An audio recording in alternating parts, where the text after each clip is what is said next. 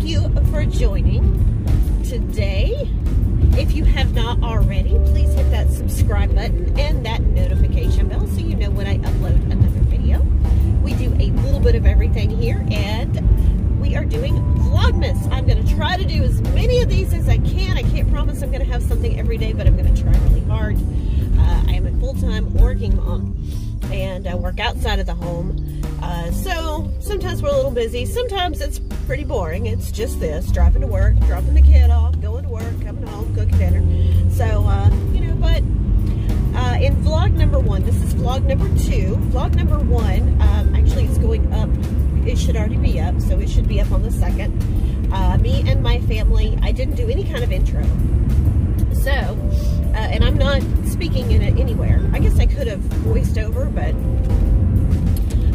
we went to the ice exhibit in the Gaylord Texan Hotel. I can't even see, y'all. It's so black. I go between putting my glasses on and taking them off. But it's in the Gaylord Texan Hotel, so if you are not in Texas or in the DFW area, you're not familiar, it is an absolutely gorgeous hotel. They do this ice exhibit every year. They fly in these, I forget the word of it, but they're ice artists, right? And so they have created an entire exhibit out of ice this year that is the Peanuts gang. I hope y'all can see me. That is the, that bus is not helping. Okay, we're gonna try that. So it's a Peanuts, like Snoopy and Charlie Brown and all that, out of ice. So it is really cool. So if you have not seen it, I will link it at the very end of this video. And also I'll try to put it down below, so go check it out. Also, the Gaylord Texan Hotel is just an absolutely gorgeous hotel. It is set up to look like different parts of Texas. There's the Riverwalk, there's like the Alamo face, there's, you know, like an oil derrick, and there's all sorts of stuff, and they go all out for decorations. It is free to walk through that part of the hotel. You do have to pay for the parking lot, but that part of the hotel is free to walk through. There's restaurants, though they seem a little pricey, but there's restaurants. The ice exhibit, you can find a really good deal, I think, on Groupon or somewhere, or with the code. I think we paid $15 a person to go to this. I think with tax it was close to $20. So it was awesome. That's what we did Thanksgiving night instead of going out and doing the Black Friday or Gray Thursday or Black Thursday or whatever it is. Doing that shopping, there was a few places I thought I wanted to go, but just nothing really jumped out. Like, you know, I absolutely have to go out.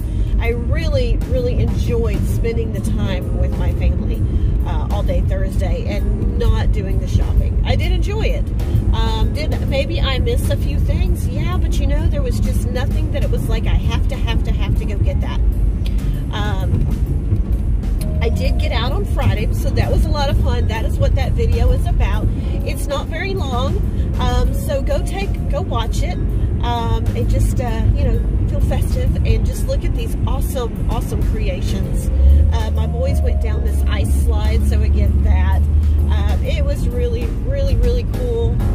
Maybe we can make that a tradition, like an annual event that we do. Y'all, I still can't see you. It's just solid black. I hope you can see me. So really cool. Can I put sunglasses on my car? I just don't know what to do here. Woo, it's bright. Okay, we did that. I did get out and do some Black Friday shopping on Friday. Got a few things, got a few deals. Yeah, had a lot of fun. Got a few things, got my tree up. I'm decorating my tree in stages because of Thor.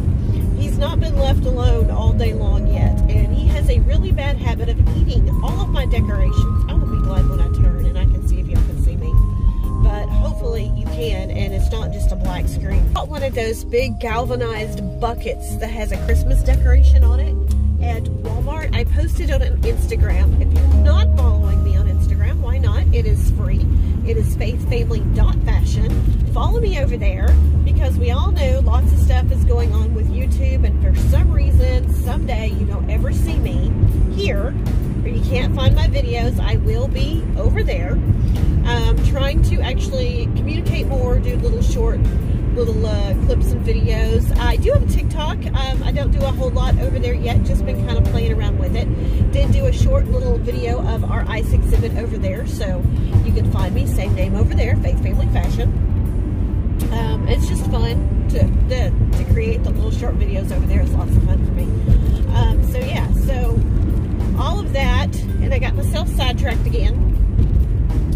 But I'm putting the tree up in stages. He's not been left alone. He has a Thor, my German Shepherd. He's about to turn a year old. He has a bad habit of when I'm gone, he eats my holiday decorations.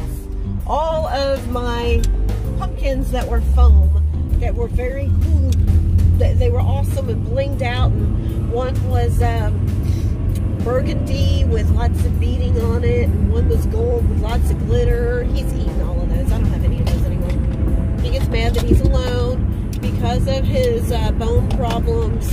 I can't put him in a cage because he's got to be able to move around. If he messes with my tree too much, I'm just going to lock him in the bathroom. But so I've halfway decorated it. I put balls on it. It's lit. So we're going to see if he eats any of them today. He honestly hasn't. He's went over and sniffed it once, but he never messed with any of the other stuff when I was at home either, so we'll see. But yeah, the galvanized bucket, I thought that would, oh, just pull on out and don't look. I thought that would be good. One, I kind of like it. It's a really cute look, and if I was going to decorate the tree in like the woodland theme or the buffalo check theme, that would look awesome with it.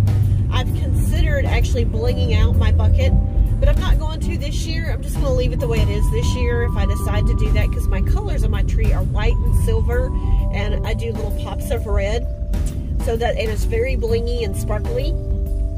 So that's my tree. For the last couple of years, I really like it. I keep adding more to it every year. I've not put any ribbon on it because he does have a habit of grabbing ribbon. But I put some weights, some hand weights down in the bottom of the bucket, and then I just put some throw pillows that I'm not using around the base of the tree inside the bucket to make it stand up. And I figured that would be, it's less likely for him to knock the tree over if he does go grab something, as opposed to that little plastic tree stand for the fake trees, you know what I mean? I'll try to insert a picture. Hey friends, welcome back to Faith Family Fashion. How is everyone doing? It is dinner time, and I am making something called cheeseburger soup. So this is a new recipe for me. I'm trying it out, and let me show you how I'm making it. Okay, so just to recap, this is supposed to be a crock pot meal, and your girl didn't see crock pot when she was reading it. But we're going to do it on the stovetop, so what I have is a pound of ground beef, 2 russet potatoes chopped, a stalk of celery, a carrot chopped, and half of a onion chopped. I have 2 cups of chicken stock in here. I've got some basil, some salt, and pepper. I think that's about it. I think you're supposed to add in some parsley. I think I'm out. I'm going to look and see, but I think you're supposed to add that. So what I'm going to do is I'm just going to let this simmer until these potatoes get soft, and then I'm going to go ahead and add in the rest of it. So I think it's supposed to be a pretty hearty, kind of thick soup, because I instinctively want to kind of add more broth in this, but I'm gonna follow the directions. I can always add more broth later. So and in fact, we're gonna thicken it up here in a little bit. So I'm gonna let this cook, let these potatoes soften up, put a lid on this, and just let it simmer, and we will come back and check on it in just a little bit. Okay, if y'all can see for the steam, the potatoes are soft. Break them up with a spoon. Really soft. Here is the rest of our characters. I do have some Velveeta cheese, so we have a cup, so half of this block, the other half, I'm gonna make me some nachos. I've got 3/4 of a cup of milk. It called for, I'm using 2%, it called for 5 ounces. I don't have my glass measuring cup, so I'm using 3/4. I think 8 ounces is a cup, 4 ounces is half a cup, 5 ounces, it's got to be about 3/4 of a cup. And then also we have our cornstarch water slurry. So I'm going to put the rest of this in there, and we're going to see what happens.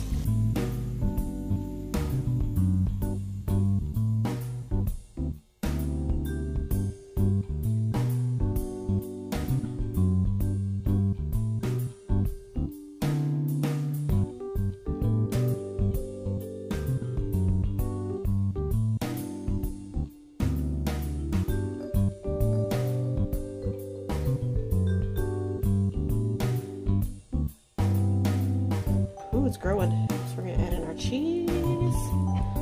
You can also use cheddar. I love the way Velveeta melts, and it just sounded good in a soup. So I'm gonna stir this around, let this melt, turn it down low, and we'll come back and see what it looks like, y'all. All right, y'all, here it is. Now I'm gonna be honest, I added in a handful of cheddar cheese because this had a very strong potato soup flavor. Nick does not like potatoes, potato soup especially. But this is cheeseburger soup. Let me bowl it up. There we go. A little cheeseburger wouldn't be a cheeseburger without some dill pickles, right? So we got a little dill pickle chopped up on top. This is it. Cheeseburger soup. Let me know what you think if you give it a try. Y'all have a good night. Remember to stop and thank God for today because it truly is a gift. I'll see you guys real soon. Bye-bye.